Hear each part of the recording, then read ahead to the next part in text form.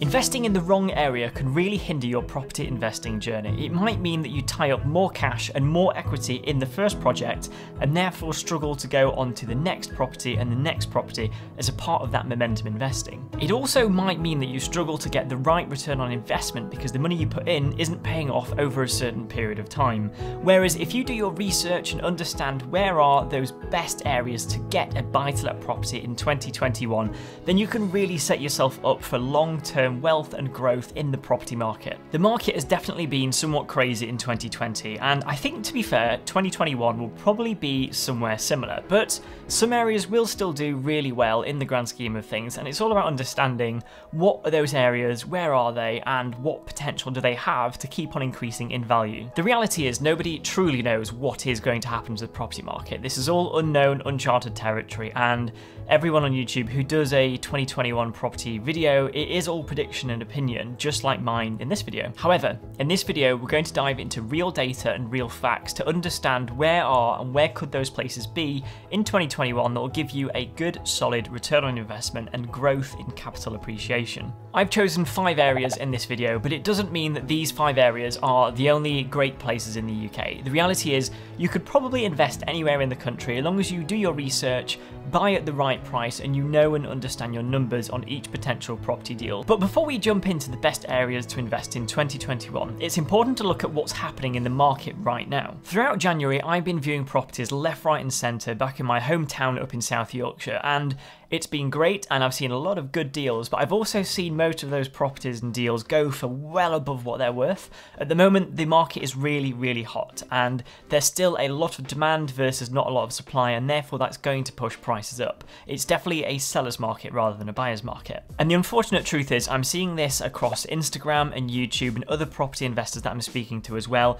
They're experiencing something very similar where they're seeing great, fantastic deals sell for way more than what they're actually worth, therefore making it a terrible deal. So let's take a look at what Zoopla have said about the property market in January 2021 so far compared to this time last year. So what they're saying on this graph here is that supply is 12% lower than what it was this time last year. But then to make things worse and more difficult, the actual demand on the market is almost 13% higher as well. So you have this kind of double trouble graph here, and that explains why it's really difficult in the market at the moment, because you have all these extra buyers wanting to buy fewer homes, therefore that's pushing up the prices. So there's a bit of waiting this year, and we might see some changes after the stamp duty tax break ends in March, and hopefully things cool off a little bit, but it's definitely tricky to find a good deal at the moment. I've definitely seen a lot of deals, be that with estate agents or also auction properties, where when I've run all of the sums and worked in the bridging finance and all the costs, I'm then seeing that potential property sell for what is the break-even point. So if I then bought that property at that price that it was selling for, it would basically mean that by the time I've done the refurb and factored in all of the costs, I would actually make 0 profit. I wouldn't make a loss, but I also wouldn't make a profit either. So those deals aren't really worth it unless you're more than happy to tie up all of your savings in cash and therefore have to start all over again to then save up for the next property. So you can't recycle cash out of those deals. There was an example property I was looking at. It was the perfect deal, really nice kind of doer-upper type property, and needed just an interior refurb and a kind of tart up of the property. There's nothing structural on the outside. I got a quote from a local builder and he said between 12 to 20k refurb, which is what I roughly costed him. It was worth about 60 to 70,000 pounds as a guide price at the auction. I personally thought it was worth about 60. I could have pushed to 65 as my upper limit, and it actually turned out that property sold for £92,500. Bearing in mind that in that particular area, no other properties ever sold for more than £100,000, and that is completely done up, and this property was in a really bad state. So imagine buying a property at £92,000, spending 20k doing it up, plus then all of your costs, your legal fees, stamp duty if it's a second home or an investment property. You basically made a massive loss. So I don't know whether that was an owner-occupier who won the bid on the property or whether it's an investor.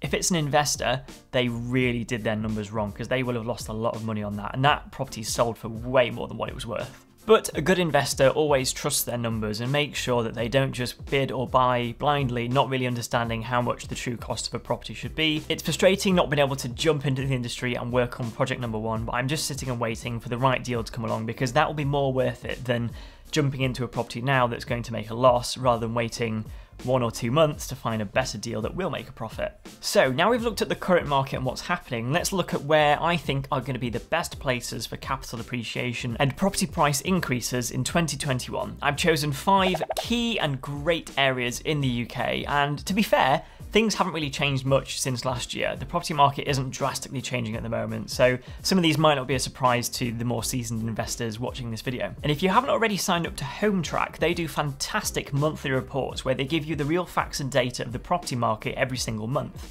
And it really goes beyond the headlines, because you don't want to be looking at news articles to really understand where the property is going, because news articles and news outlets sell headlines, not facts. And when you look at Hometrack and what's happened over the past 12 months, you can see that Bolton is a real winner over the past year.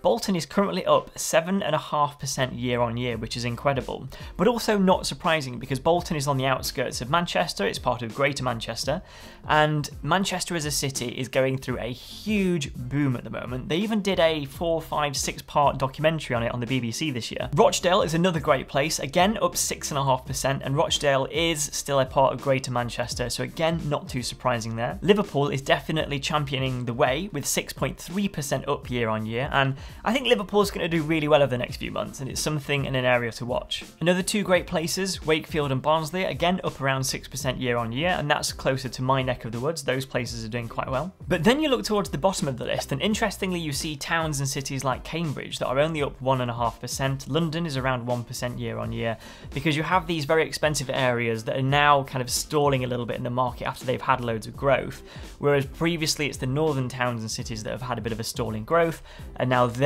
going up, and it's all a typical property market cycle that's happening here. But at the moment, now is the time to be looking up north at these cheaper properties, especially in towns where you can get a good semi-detached or terrace house still for under £100,000, which is pretty much impossible in the south. As well as the data, you should be looking at some of the context around each city as well. So with the 5 that I've chosen, I've also looked at things like massive regeneration projects, transport infrastructure, investment that's being made into those cities, and really just what does it have going for it? Are there major employers that are moving into the city? Is it slowly declining? Is the population increasing or decreasing? And all of these have played a factor into the top 5. Okay, so the first place is Nottingham. It's 5.8% up year on year, and it's also 32% above the 2007 peak. So that was just before the crash of 2008, and therefore it's already recovered and it's above what it was previously at a new all-time high. Now Nottingham has been going through a fantastic piece of regeneration over the past few years. It's always been in the middle and slowly climbing up to the top of the rankings in terms of year-on-year growth. It has a lot going for it. There are loads of great employers there, there's a lot of money in the area, it's a growing, thriving city with lots of bars, lots of restaurants, lots of new employers there. But you also have this great mixture of city living and only being 10-15 minutes away from the countryside and countryside living. So there's a real different plethora of houses that you can buy depending on what your finances are and your situation is. There are also massive regeneration projects like one in Beeston, which is called Beeston Square, where they're investing over £50 million into a brand new cinema, theatre, restaurant complex, and also 132 brand new homes in the area. And it's things like that that are really going to start driving more people to that particular area. More recently, planning permission has just been granted for the first phase of Nottingham's £650 million regeneration project called the Island Quarter. Now that is really exciting, and it's going to really boost the property prices in that area. Nottingham can be great for families, but also perfect for HMOs as well. You have a mixture of lots of family areas, you've got 2 fantastic thriving universities, and you've got a big mixture of students and young working professionals, meaning lots of different property strategies could work really well in Nottingham and the surrounding area. And then lastly, one thing to think about is transport. It's right next to the M1 motorway, giving you access all the way down to London versus all the way up north into Scotland. You also have trains that go to Manchester, Sheffield, Derby, York, Leeds and London, all within an hour or 2. And when you think about a post-COVID world, actually having a 1 hour and 40-minute train to London might not be a bad thing if you're only going there once or maybe twice maximum every single week, which makes Nottingham a really great place to live and work even if you have a job in London. And the second place that I think is going to do really well is Manchester. It has a 6% year-on-year growth, it's already doing really well, it's already had a massive boom, and I think there's still a lot more to go.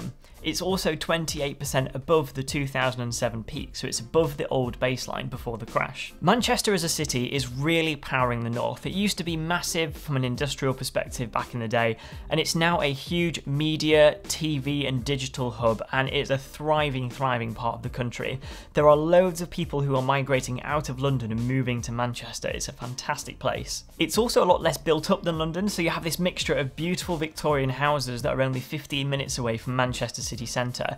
It's a lot smaller geographically, and although things are starting to expand outwards, it's still in a phase where properties aren't that expensive in the grand scheme of things, and you can still get a city centre high-rise flat for a really affordable price. There are also lots of major global employers who are opening offices like Booking.com in and around Manchester city centre, which means you have all of this international global money coming in from these big tech companies hiring locals and specialists in the area. Plus there's also billions of pounds of investment going into the city as well, whether that's a pension provider creating these huge build to rent buildings, you could be looking at major employers, or the regeneration and investment going into creating brand new areas. We've already seen spinning fields that's been completely recreated, and there are loads of more brand new quarters being built every single year at the moment, and that's really upping and completely revitalising old worn down areas. Trains and transport are fantastic. It's 2 hours direct to London. You have links to Leeds, Liverpool, Sheffield, Derby and Nottingham, all from Manchester. And also again they have two fantastic universities, which is the University of Manchester and Manchester Metropolitan, which means you have this mixture of fantastic big employers with young working professionals, and then you've also got a massive student market. So whether you're looking for a family and a buy-to-let, you might be wanting to find a HMO, serviced accommodation, there are loads of different strategies that could work really well in Manchester, and also the greater Manchester surrounding areas. And thirdly is Liverpool on the list. Now Liverpool has had a 6.3% growth year on year, and is only 7% above the 2007 peak, which is a really important point that I'll touch on. So Liverpool is another fantastic thriving city that is growing year on year. But the difference here is that when you look at Nottingham and London, they're already 20 to 30% above the 2007 peak, which is great because they've had loads of capital growth. But when you look at Liverpool, it's been a lot slower. And typically what you see in the property cycle is that it slowly ripples out and affects it. So Manchester's going up, and now we're just starting to see Liverpool do the same and recover. But because it's only 7% above the 2007 peak, it could mean that Liverpool has a long way to go in terms of capital growth. So imagine investing in Manchester and you've got another 10% out of that market before a potential crash, whereas Liverpool might shoot up another 20-30% to get to the Manchester-Nottingham levels before then crashing in another few years' time when we have the next property crash. That might not be completely true, but it's something to think about and just be aware of. So in terms of what Liverpool has going for it, it has been a bit of a slower area to recover. There's a lot more deprivation in the area, but it is coming up really slowly, and more regeneration projects are being invested into the city and the docks and the surrounding area.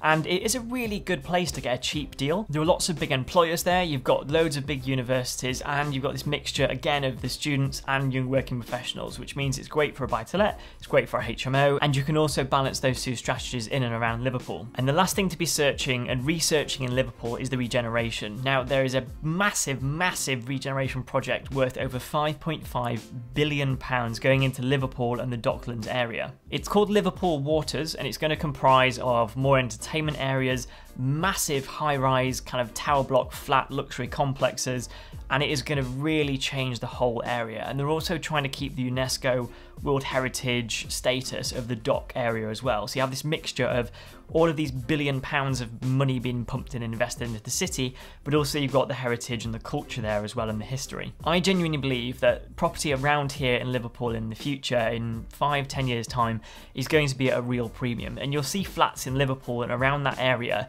selling for really high prices. So it's a good time to look at Liverpool and get in now before it gets too expensive, and before that year-on-year growth becomes really big and everyone else clocks onto the growth in the Liverpool area. So I feel like at the moment we're a little bit ahead of the times, and Liverpool is kind of not quite had its boom yet, but it is going to happen soon. Second to last is Leeds. It's 5.8% up year on year, and it's around 18 to 19% above the 2007 peak. So the city has already recovered, but one thing that's really interesting and that I am kind of keeping a key eye on Leeds for is that it's a massive financial centre. It's the biggest financial centre in the UK outside of London. But again, similar to Liverpool, I think Leeds is behind the curve and it's not quite gone on to that huge explosive phase just yet. meaning if you get in now, then you've got a better opportunity of seeing some really strong, fantastic capital growth, because Leeds traditionally over the past few years has been a lot more flatter. It's always kind of grown year on year, but it's been more in the middle of the table rather than the top half of the table. It's got loads of fantastic regeneration, including a £3 million project to completely revamp the train station. There's a £270 million regeneration of the west end of the city called Lisbon Square. And this whole regeneration project is going to double the size of the city centre area. It's absolutely incredible what they're trying to do. So have a research and Google what that's all about. And last but not least is Sheffield, which is my hometown, which is up 4.7% year on year and around 17% above the 2007 crash. So again, Sheffield, another great city that's already recovered past the post-recession and the property crash of 2008. Now, I think Sheffield is an absolute gem because I think it's behind a lot of the other cities. And again, it's always been quite modestly in the middle of the tables. It's growing slowly, but it hasn't experienced the big booms that Nottingham and Manchester and Liverpool are starting to see and going through, which means that I think Sheffield is going to kind of sit modestly for another 2, 3, 4 years. And then at some point, we're going to see a massive growth in Sheffield. It's expanding as a city, there's loads of regeneration going into it, and I think property prices will really start to go up, especially because in a post-virus world, it's right next to the Peak District and people love outdoor spaces. You can pick up a great terraced, semi-detached or detached house for a really affordable price, sometimes under 100k depending on where in Sheffield you're looking to buy. But there's also the premium luxury side of Sheffield as well. So if you look to the west of Sheffield, close to the Peak District, around places like Ranmore and Fulwood, you will see multi-million-pound homes being sold there on a weekly basis, so there's really good potential in Sheffield. I feel it's a bit of an unfair advantage for me because it's still quite modest now. It's also my home area, so I know it really well. I've got family and friends to call upon if I need them to go and check something quickly at a property in the area, so it's a really great place for me, and I think it's positioned really well in the market as well. And they have this regeneration project called the Heart of the City. Now, they've already completed the Heart of the City 1, which was a massive project that created something called the Peace Gardens and a lovely kind of restaurant bar area in the centre of the city, and they've just been approved for Heart of the City 2, which is a £470 million project to again further regenerate and invest into the city centre area. With planning proposals for over 1.5 million square feet of redevelopment, this is a really incredible project, and it's also going to create between 5,000 to 7,000 more jobs in the city. When you combine this with other major employers coming into the area like HSBC, who have just opened a massive digital cybersecurity office, there is a lot going for Sheffield at the moment, and I feel like not a lot of people are looking at it just yet. There's also the brand new advanced manufacturing research / retail park, where they've had big employers like McLaren move in with a brand new manufacturing facility. Rolls-Royce have also put in a new plant right next door as well to them, and this is all in partnership with the University of Sheffield and their advanced manufacturing research facilities. And the incredible thing is, when you drive into Sheffield along one of the main roads called the Parkway, you can see on the left-hand side there are massive, like 2,500–3,000 home new developments going on in and around Sheffield. So it really is a thriving place to be and a growing city. To wrap all of this up, these 5 areas I think are going to be really strong in 2021. It doesn't mean that they're the only areas, and it also doesn't mean that you can buy a property in these 5 areas and it will work. You still need to do your homework, do your research, and trust your numbers and make sure that you're running the correct costs to understand whether a profit is going to give you profit or not. So you still could make a bad decision in a good area. If you liked this video, I've got loads of other great ones like this one on the top here, which is my day in the life of a property investor, and you can watch me go and view properties and try and find a good deal. Or like this one on the bottom, which is me speaking to estate agents for 25 minutes, where you can be a fly on the wall and see what it takes to get a viewing and get information from an estate agent. So feel free to choose one of these, and I'll see you on the other side.